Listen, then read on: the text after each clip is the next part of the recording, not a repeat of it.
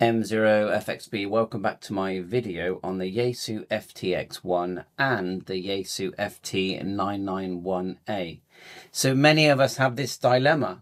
Do we keep our 991A, which you can buy nowadays for £1,200, or do we sell it and buy the new Yaesu FTX-1 Optima, which if you're in the UK is going to cost you £2,069, or the USA it looks like it's $1,899.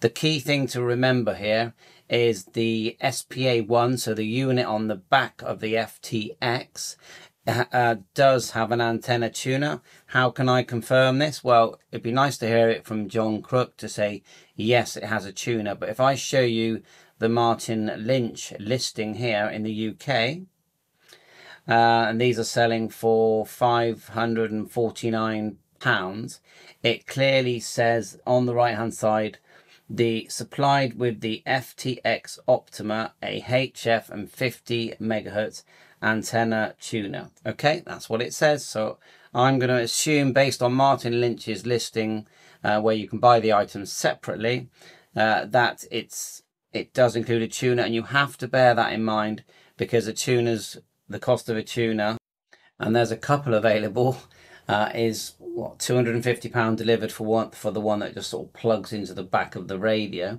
But there's another one available that's a separate unit, which is this one here. So 279. It's more separate, which, yeah, I like it. So let's just call it £300.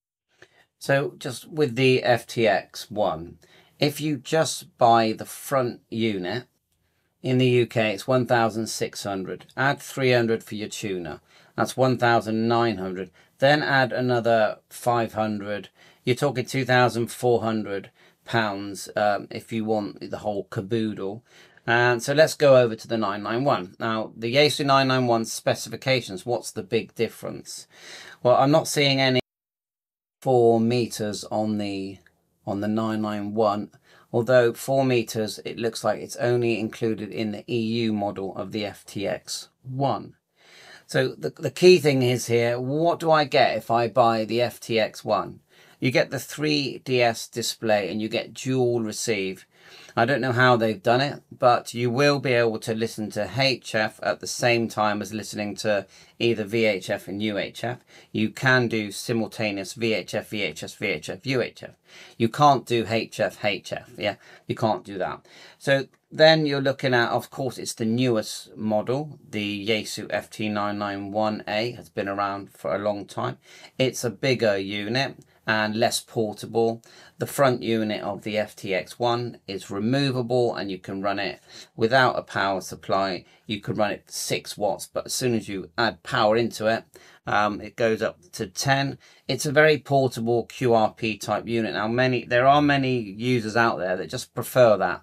They just want low power QRP, 10 watts, go out there with their CW paddle and a length of wire. They don't even need a tuner, and they just, you know, there's some very nice, enjoyable videos of it, and they're talking around the world with this tiny, small unit they can virtually hold in their hand, a length of wire cut to size, and they go da-da-da-da-da-da-da-da-da-da, and they're talking around the world. Then you've got the people that used to like, say, for example, the Yaesu FT8-57, yeah, where you've just got a shack in the box, quite small and compact.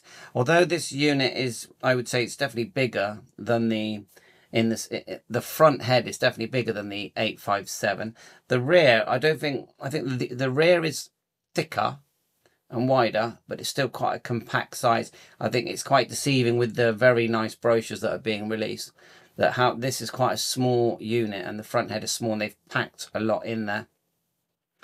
So, you know, you're still going to get, with the Yaesu FT991, you're going to get VHF, UHF, 6 meters, the HF bands, built-in tuner. It's a very good price. I know that if you shop around, you'll probably get a better price than what I'm showing here. I think that I put down 1,199.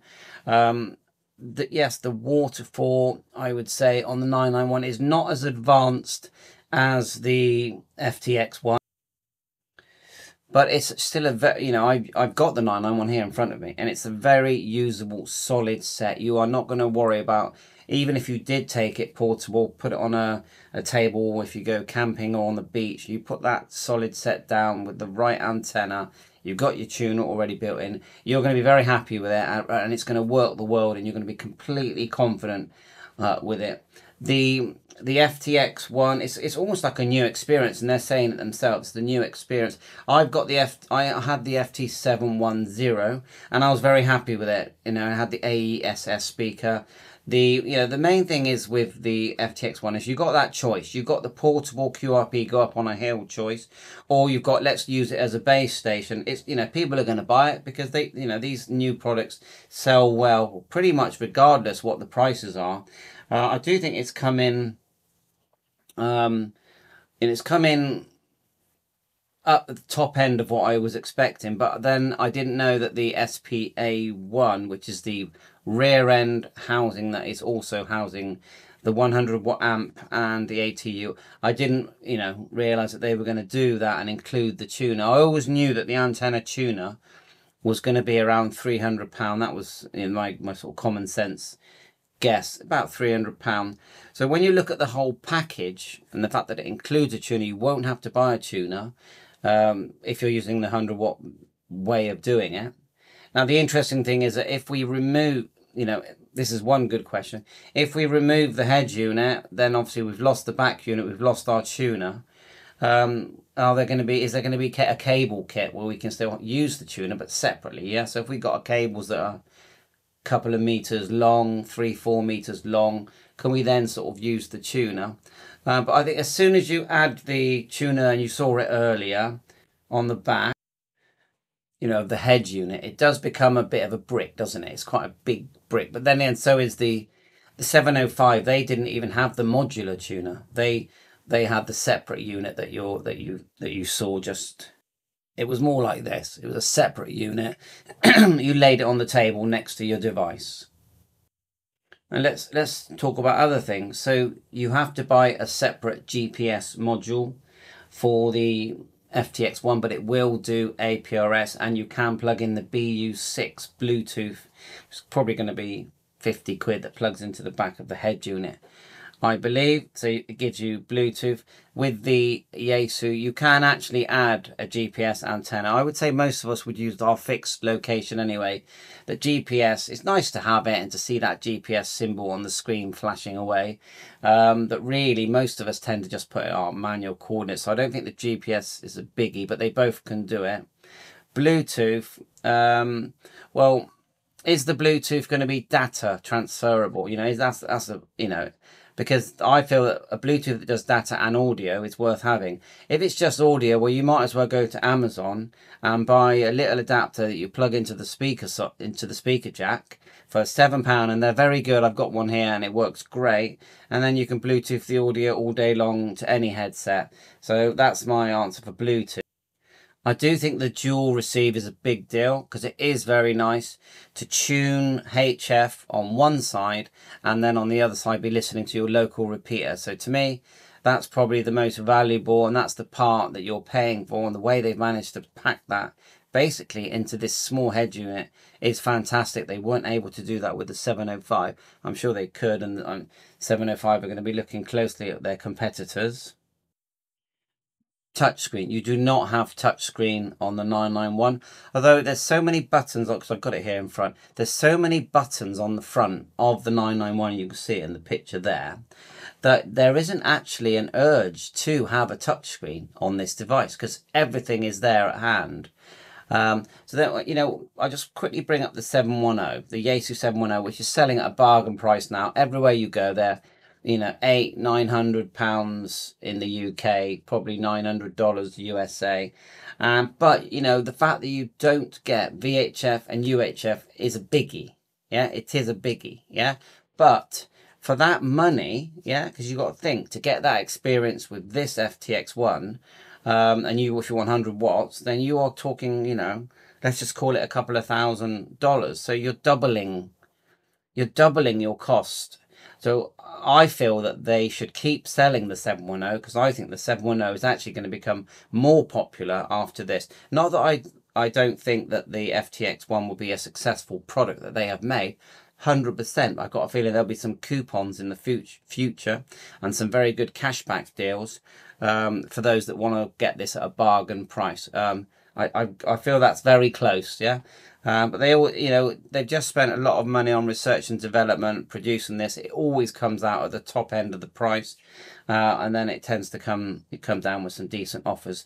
Obviously, as hams, we just prefer we got a really good deal from day one. Like, if they're going to do this, give us something free, give us an extra battery or something.